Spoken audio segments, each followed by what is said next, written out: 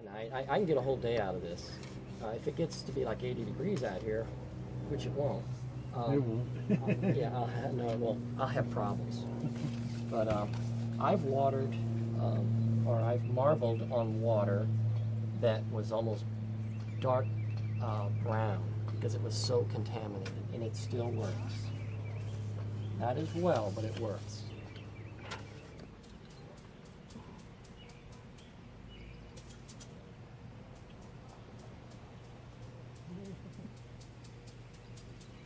So this pattern is mostly Prussian blue. Nice big drops.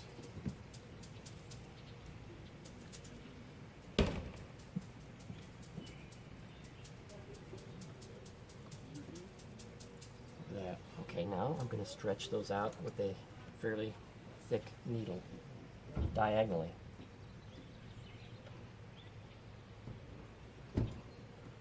Backed against each other.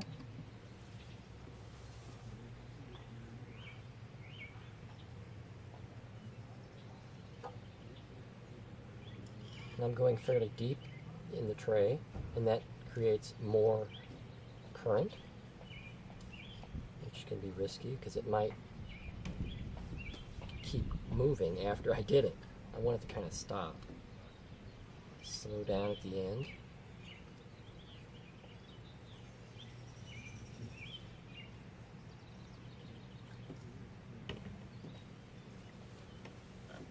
Now the hard part. I'm going to lay the paper down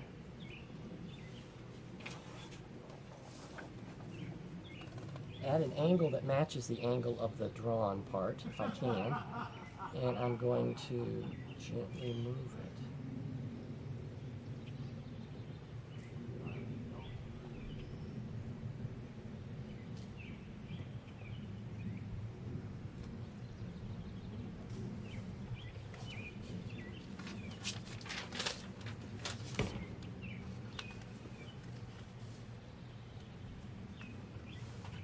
I'm going to have to take this piece off.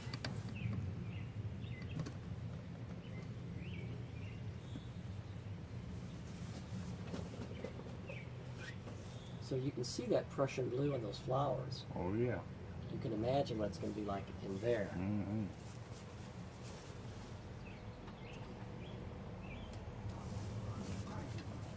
Bring this up.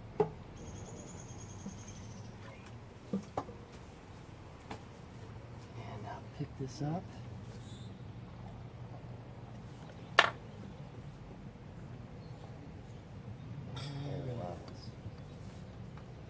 Now those diagonals, light and dark, are the result of shaking it. That's called Spanishing. And that's a drawn Spanish. There's a lot of blue, so I'm going to have to rinse it. I put more blue on there than the paper could hold.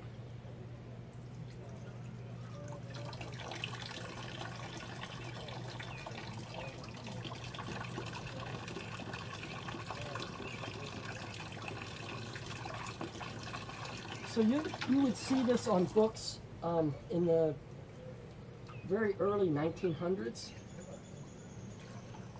You'll see it on the big books, the really big books.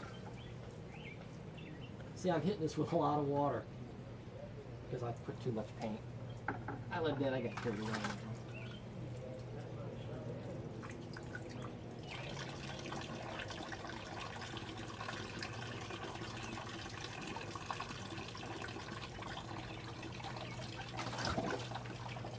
So that really has a lot of movement. They almost match. A little bit more at an angle, but that's not bad. That's good enough. Oh, yeah. So we get one print with all that paint I threw on there, one print. And, the glory of Prussian blue, just incredibly strong. It just jumps out. Yeah, Prussian blue is Especially with the yellow. yeah, well that's so important. But this Prussian blue is very strong because it's so small and it's able to be closer together, which makes it more dense and more color. Mm-hmm. This is invented, it's a synthetic color. It's invented in Berlin about 1704. So we have examples of this from then on. Now before that, they would have probably have had, well, there's several different blues. This is an indigo blue here, okay? And this is a organic blue. It's made from a plant, so it's alive, right? So organic. It doesn't work in marbling unless you convert it to an inorganic. Huh. So you attach the color to something that is inorganic, like alum. So we attach the color matter to alum. And alum, well, we pickle with it. We use it as a blood, stop bleeding, and different things like that. And that then becomes something that will stick to paper and permanently stay.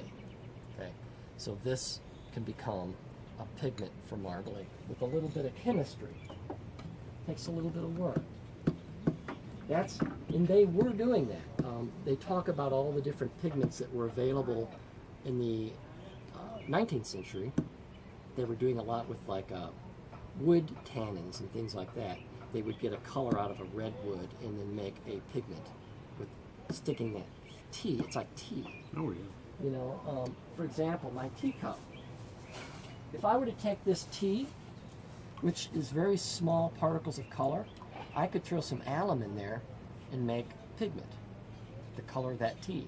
And I've done it. I've done it with goldenrod plants before and a few other Yeah, things. goldenrod's a good one. Walnut hulls. Walnut. I've tried walnut too, and I've never used it, but I've made the pigment, but I never ground it down and tried it. I just need to do that sometime. Well, I gotta use it in dyeing clothing and everything. Yeah. Well, you pick up walnuts and look what happens to your hands. Oh, yes, yes.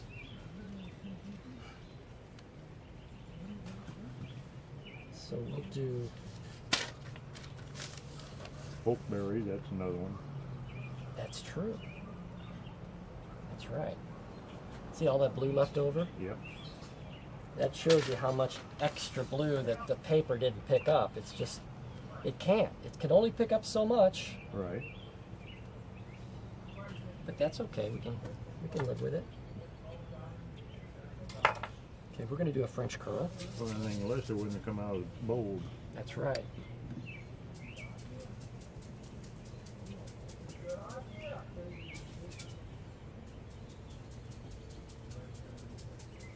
Yellow ochre, a little contaminated blue in there, and a little bit of red iron oxide.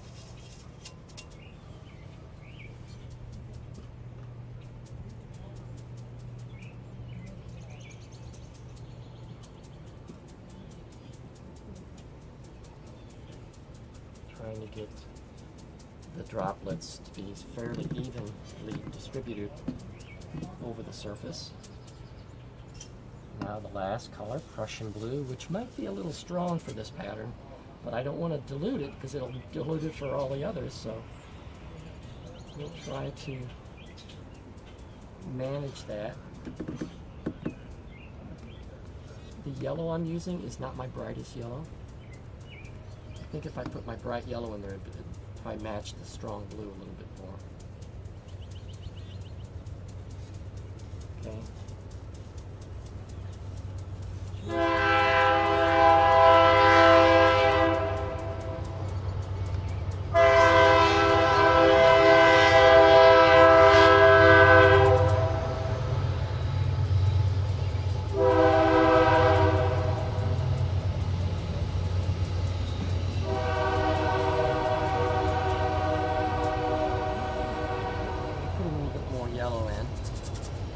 Break that up a bit.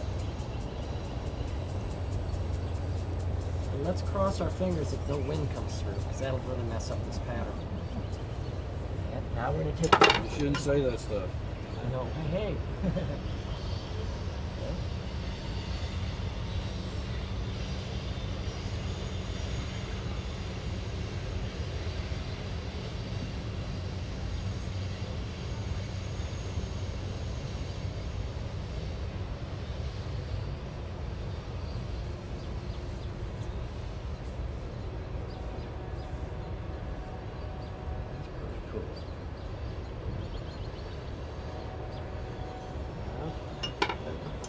find some paper.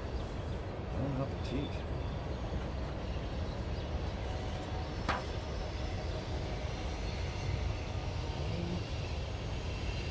And it's right on top.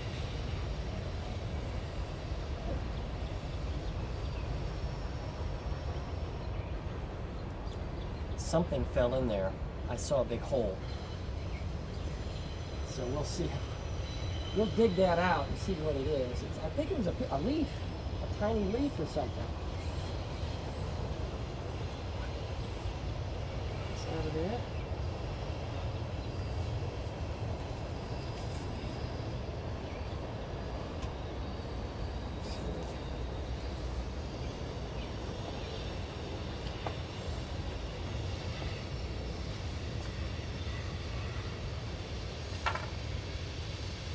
Classic French curl. See the hole in that lower corner? Yeah. Yeah. It happens. Oh yeah. Looks like a face. Yeah.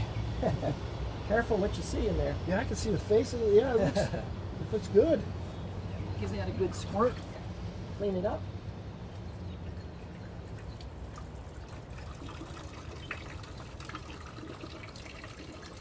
Yeah, I think that glue is a little dense. I'm going to have to add some water to it. I made the glue extra strong in case I needed it strong. And I've been diluting them a bit. But I could say that I'm happy with the intensity of everybody together. I mean, that's a strong yellow, strong red, strong green. Oh yeah. So that's what you want. You want it as strong as possible. Unless you're reproducing an old pattern that says don't do that, right? I mean, you could do what you want, but if you're reproducing something, you do have to tune things together to make them go together well. So that's a French curl, but a little heavy in the blue, a little large, a little too large, I think, but that's okay. Nice. It's one at a time. In Vincennes, there's a cathedral there that has a basement full of books with that pattern on it. We'll be in Vincennes in a couple weeks. That's right. And I've been in the basement. I checked them out, and sure enough, Nice. they're about that same spacing. They're all from about 1800 on. Nothing before then, it seemed. So will you be in Vincennes? No, I wish I could, but I just can't get out there. Too expensive gas for me. So. What's the pattern of the blue? This is a 20th century pattern called a drawn Spanish, and it was found on large books because it's a big pattern. It looks better Nice. when I have a bigger sheet. You do Lewis and Clark also, don't you? Lewis and Clark. I will be there this year. Okay, good. Yeah, because we'll be there too. Good. Before we- Yes. Nice, very nice. Thank you. Look at these, John. You're probably trying to clear off. girl. Yeah. Marbling, are you? So I'm putting down a little bit of green, and I'm going to put down.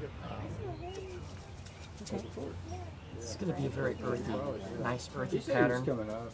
Um, I was supposed to have been staying up there, and I got this cold again. So I didn't stay. I just stayed green. I'm going to do a lighter yellow, or yellow and lighter red, I should say.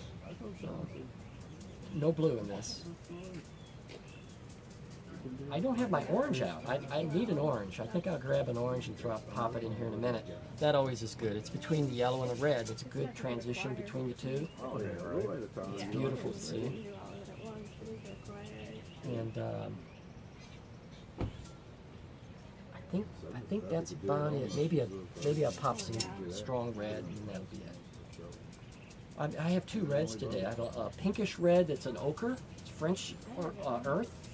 And then the strong rust, iron oxide. That's good. He just put a quarter French curl. Okay, I'm going to stretch it. He said something fell in it, which you can see the white spot. I mean, back What? here in the back, it kind of looks like a bird. Stretch it again. I get a splat. Yeah, Sean What? come up. The girl I'm seeing, she's got some kids, and it's like one's 17 years Small. old. She just really enjoyed it. John And this one I'm going to really rake just it basically had that way. a single class with her in my kitchen, Yeah. and boy, she just loved it. I did it for a prop for a show a number of years ago, and it wasn't like this caliber, but I mean it turned out okay. We were talking about that. I went out and bought him a bunch of pot scrubbers. I bought like 15 pot scrubbers. He goes, the best things are now, Dad, is brooms. Yeah. And I'm looking at his stuff. Around a little I bit. can't see where he's getting that from because, you know, you can just tap the barrel. And I was like, Oh yeah, you can see it starting to move. I want it to be broken up and a little messed up, a little damaged. You can get nose type And then things we're going from to the like any shaker village that good point. So, I know, I was starting to learn a lot of things.